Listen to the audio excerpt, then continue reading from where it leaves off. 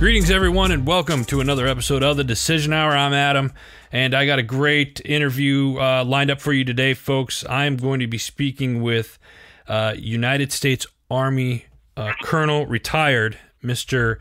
Ed Fisher from the LEEK Hunting and Mountain Preserve. Ed, how you doing, sir?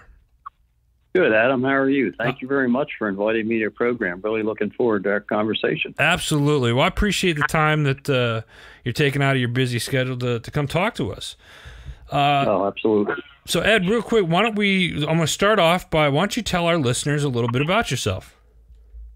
Well, I am born and raised here in Pennsylvania, little Delaware County, the most southeast county in the state of Pennsylvania. My father was very blue collar. Mom was the same way. They did ask me to go to college, which I agreed to. I went to Penn State University, the only university in the country. Just kidding. Not prejudice at all.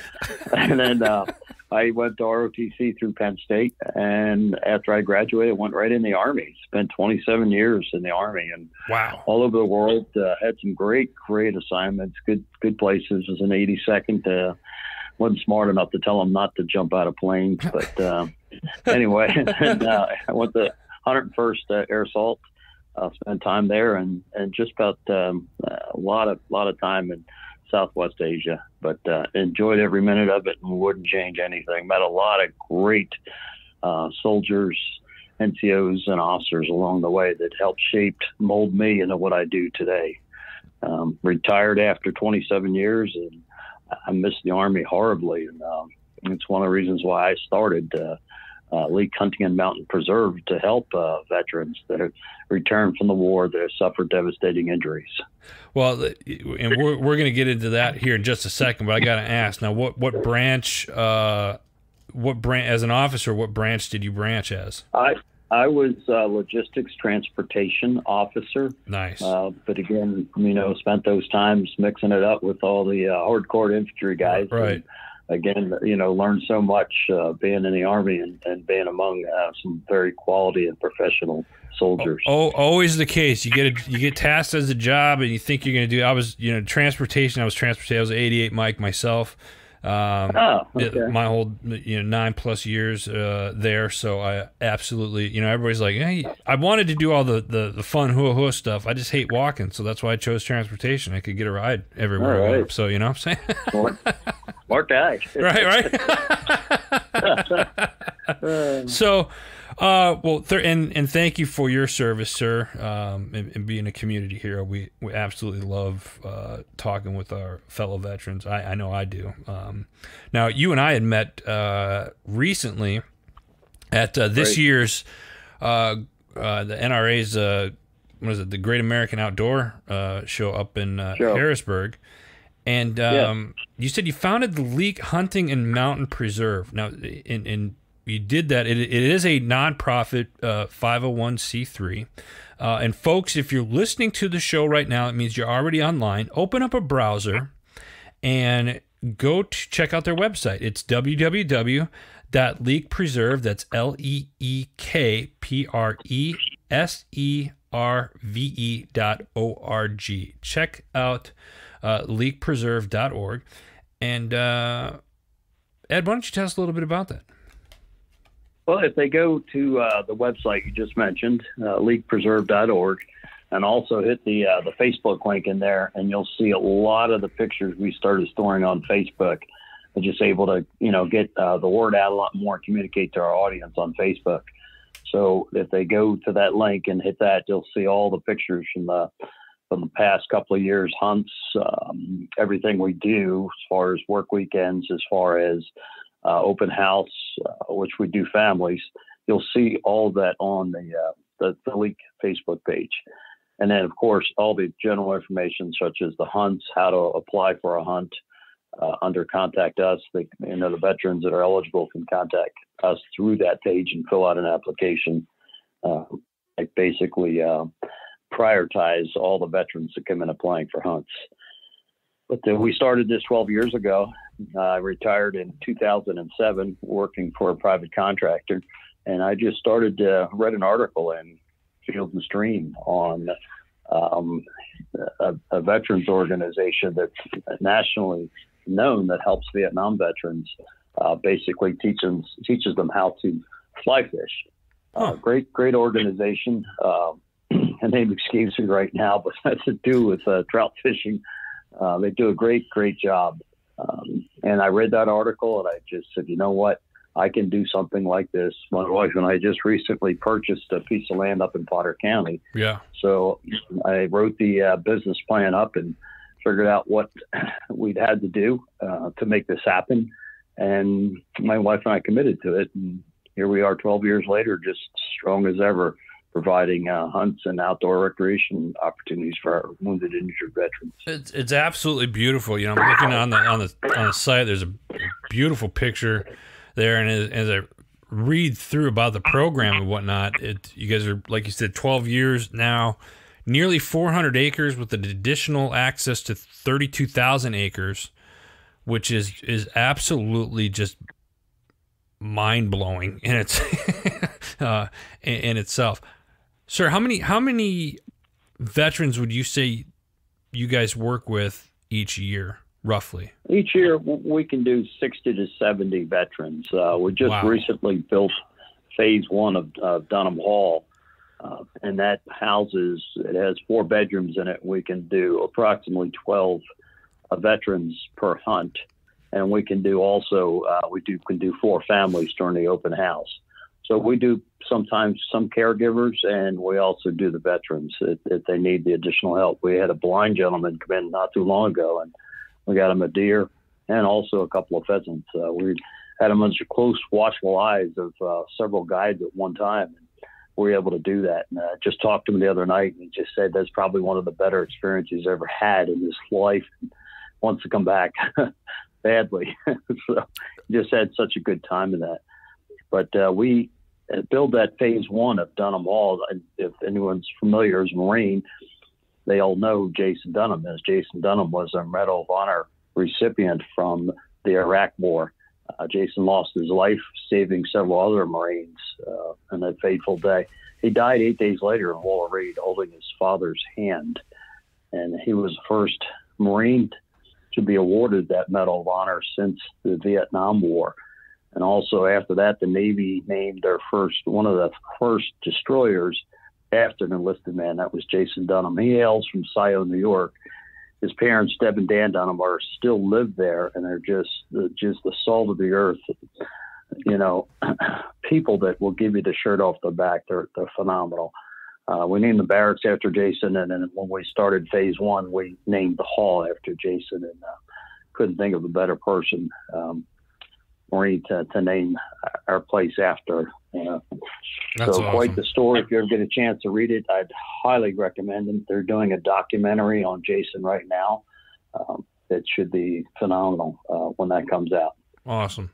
You guys got an open house coming up this summer. Looks like it's June 12th through the 14th. Yes. What does that entail exactly? Why don't you tell the listeners a little bit about what they can expect for something like that? Sure. We bring in 4 families for the open house because it's important to show families, too, that, hey, mom and dads are real heroes. They're not the ones that play on Sunday. They're the ones that put their lives on the line every single day, whether stateside or overseas, protecting the very freedoms that sometimes we forget. So we do families, bring the whole family in, and the whole week is spent focused on them.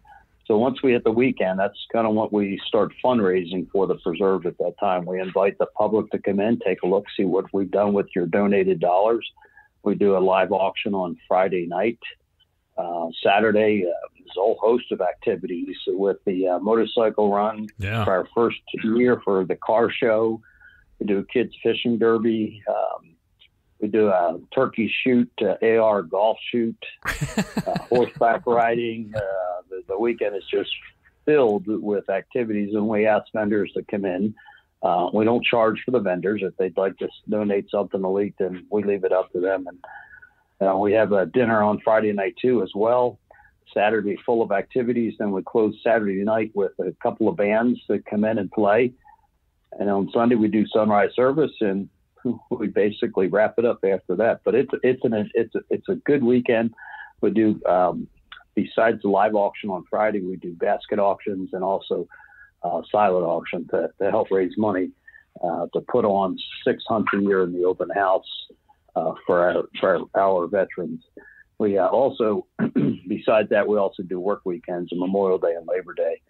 We prepare the preserve for the upcoming hunts when the veterans come in, and that takes quite a bit of work doing that. Right. And I do this. We do it all volunteers. There's nobody paid when they come through. Nobody is paid a single dime. That people do it from their own hearts, and they come from all over and get the preserve. They work hard, and sometimes it seems like thank you is never enough, but these people are just grateful to give back to our men and women. You know, it's one way to find to give back, to say thank you to those veterans that have done so much for us, and they just want to find a good program to do it.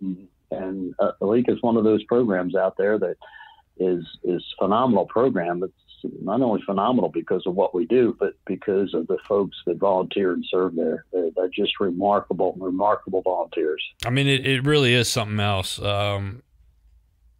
Folks, again, if you're listening, go to leekpreserve.org, open up another browser and take a look at this. And if you're in the area, and I'm not even going to try to pronounce what city that is in Pennsylvania, Oswego?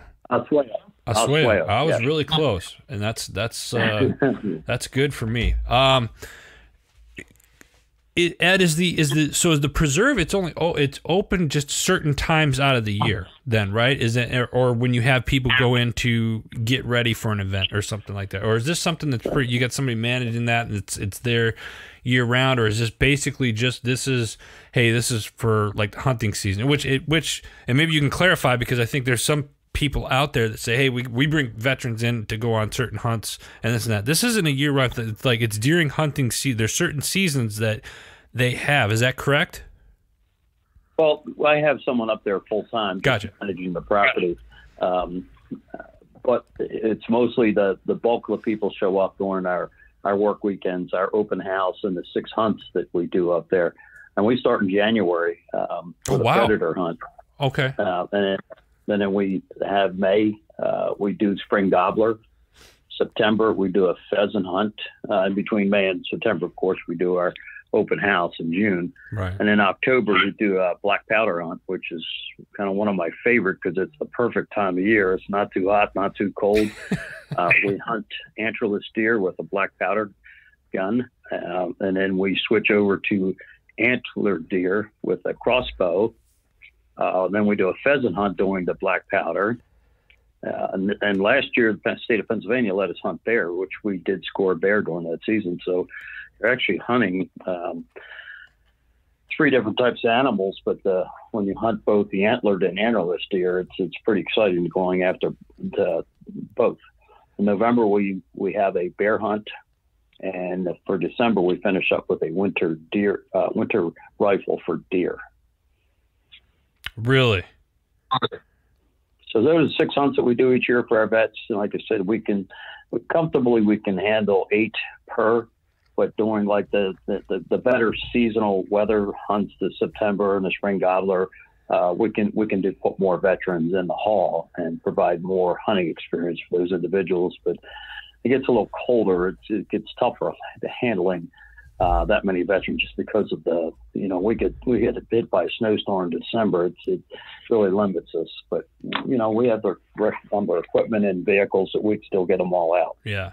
Now if you go to the website here too, and here's one of the things that I liked when I chatted with you and met you at the event, is you had a handicap-accessible. Or it was a kind of a track vehicle looking thing on there. And if you go to the website, I mean, you got guys out there that are in like these track wheelchairs, if you will, out there hunting and stuff as well. Yeah, so that's exactly. We have 4 of those in our program. We have 3 sit-down models, and we have 1 standard. Standard allows our veterans basically to do even more with wing shooting, We have the right equipment for those chairs are called attendant controls. So someone walks behind the chair and they're not having to worry about hitting the control button to go forward or side. The one behind the individual, the warrior, has actually got another controller that he's able to push our veteran through the pheasant fields. Oh, wow. And that works out real well. We bring our veterans in.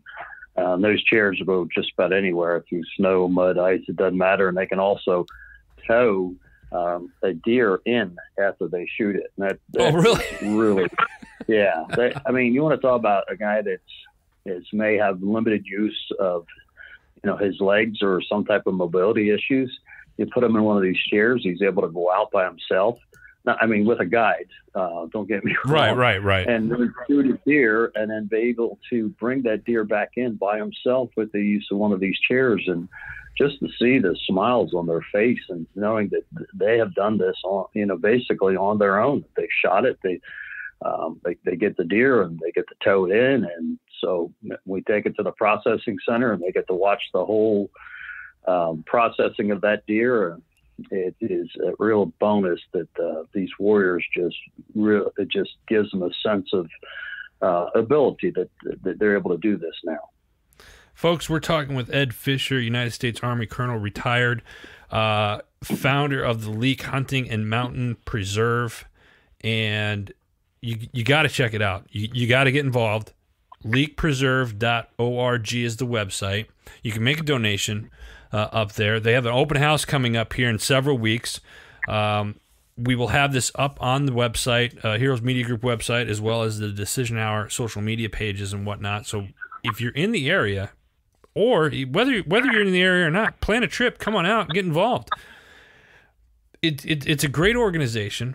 I've been fortunate enough to talk with Ed, at an event and see what they do. And if you go to the website, you really see just how beautiful and I think I might be a little bit biased because I'm an outdoor. I grew up hunting and fishing, so this is kind of my thing, as well as I happen to be a vet myself. So I'm always trying to do stuff outdoors and for vets. So this ties in quite nicely with my beliefs and everything. So I got to say this, sir, hats off to you. I appreciate for what you're doing. Thank you very much. And definitely want to thank those volunteers that come in to help the veterans. And 12 years doing this, I will tell you that I just never tire when these young men and women come up and say, hey, thank you for letting me do it. I'm like, man, thank you for what you've done for us, our service, giving us freedom, that you can't put a value on something like that. And sometimes even I think that saying thank you back to them is just never enough. Right. When I first started the program back 12 years ago, I was like, hoo, man, we'll take people hunting. It's going to be just great. After that first hunt, I realized it had very little to do with hunting. It had to do everything with them healing amongst themselves, because as well as I do, is when you go to war, you see some horrific things that it basically changes you. There's nobody goes to war and comes back the same person, and it just does. And it takes time, and it takes coming to places like LEEK to help them decompress, to help them talk to other veterans through their issues. And it's just a sad state of affairs today that we have to recognize there's 22 veterans a day that are killing themselves because they can't handle that stress. Right. We started our own program within LEEK, where we have a small leather-bound book where they come in, they sign in, they take a picture of the pages, and they know that they can call any one of the individuals listed in that book if they feel anything that they want to talk about.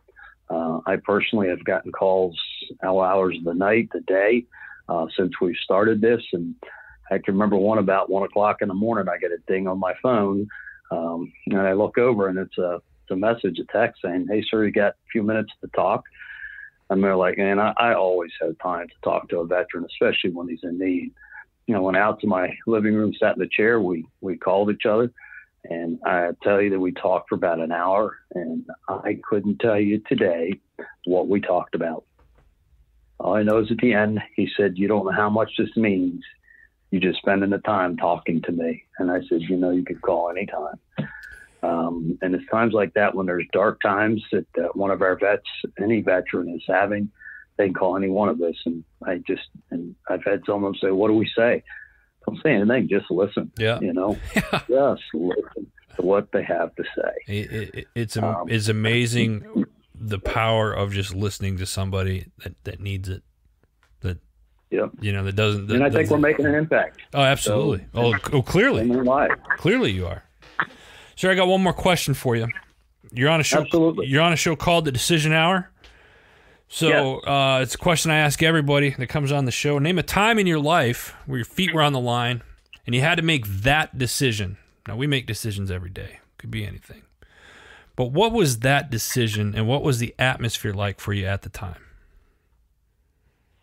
I was on a remote tour in a foreign country, and my deputy and myself were basically told to go to the top of this ridge. We were doing some scouting operations up there. Just never felt right about the whole thing. So I told my deputy, I said, "You know what? We are not going down the way they sent us up. We're going down this cliff face." Climbed down a cliff face in the rural mountains of Georgia. And we got down. He goes, "I don't know why we did that." And we got up to our interpreters and stuff, and they were just amazed that, number one, we were there. Number two, we came down that cliffside. And I can't say for sure anything that was supposed to happen happened. But, that was just one decision that you get that uncanny feeling that, hey, something's not right here. Yeah. We came down the side of that mountain, and I'll tell you what, and still today, I think that was the right decision based upon, some of the people we were with at the time that we had to deal with. So right. Kind of weird. Nothing ever happened. Very glad it didn't. But, again, it was just, a decision that I had made that something bad was going to happen, and we had to make a decision and come down a different way. So it was kind of one of those decisions that you talk about, you make, and you think back on it, and wow, it could have been a lot worse. I'm a visualist. I'm picturing you standing on the top of a mountain, on top of a mountain, and you're like, "Oh, we could take the way we came up," which isn't a good feeling, but for some reason, we're going down this sheer cliff. We're gonna rappel down this whole thing, and it's like that just seems like the better option. That's wow. Yeah, it was, and I'm just again, can never prove anything, but it's one of those spidey sense feelings. Yeah. Oh yeah. Where we came up is not the way we should go back down again. And never saw some of the individuals that sent us up there. We got the interpreters, we got in our vehicles, and we left. Oh, jeez. Wow. Thank goodness. Well, it was one of those strange events. Absolutely. Well, thank you, sir, for sharing that with us, and thank you for all that you do with the LEEK Hunting and Mountain Preserve and for our nation's heroes. Any parting words before we let you go? No, Adam, just thank you for allowing me to come on and tell you a little bit about our program.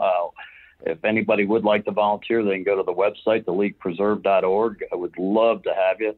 Volunteers is what makes us so special. If you want to feel like you're changing someone's life, or you want to feel that special give back feeling that you've done something, you've accomplished something, then come out and volunteer. I promise you that you won't be the same after you get done. But if you could do that, I'd greatly appreciate it. Love it. Love it. Thank you, sir. We appreciate your time today. Folks, that's all the time that we have today. Before we let you go, again, check out leekpreserve.org. Also, got to give a shout out to our home network, Heroes Media Group. Go over there, check out all the new shows, articles, check out the events that we're going to be at here over the next couple of months.